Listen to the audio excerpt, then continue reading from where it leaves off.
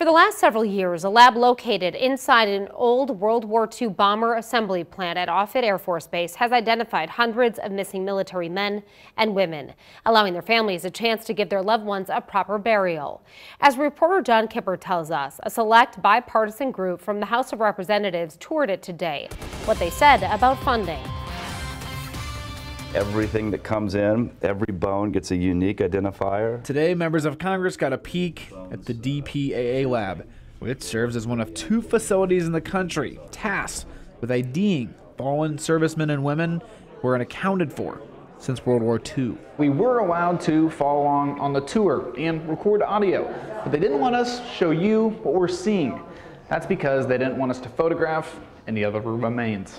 It was all seemingly a bit overwhelming for Congressman Jim Barrett of Indiana, a Vietnam vet and Purple Heart recipient. It's really reassuring to know where, in those cases where you might not have been able to get a friend or a buddy, to know someone's still there going to bring them home. Barrett was hosted by Congressman Jeff Fortenberry, who brought along a bipartisan group of congressmen to see the lab, as well as the base, including STRATCOM. You're taken to STRATCOM and see the simulation, the training simulations of what a nuclear exchange would look like.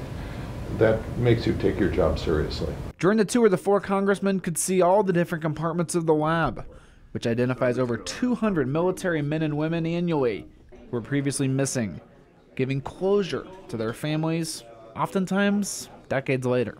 I have two young children. I am a spouse. I am a brother. And I know what those people mean to me, and I can understand what those people mean to everybody else. This is the first time Congressman Jeff Fortenberry brought a congressional delegation to Offutt, and he plans to do it again.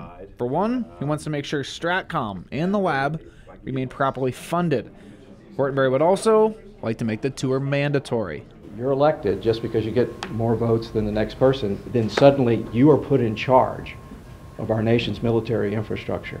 You go from 0 to 75 real quick. All four House reps left the state today with a better idea of the importance of Offutt and saying Congress will continue to invest in it. At Offutt, John Kipper, 3 News Now. Dr. Damon, who leads the lab, says there are plans to use the building the lab is in for a different purpose. The process has begun to find a new location then for the lab.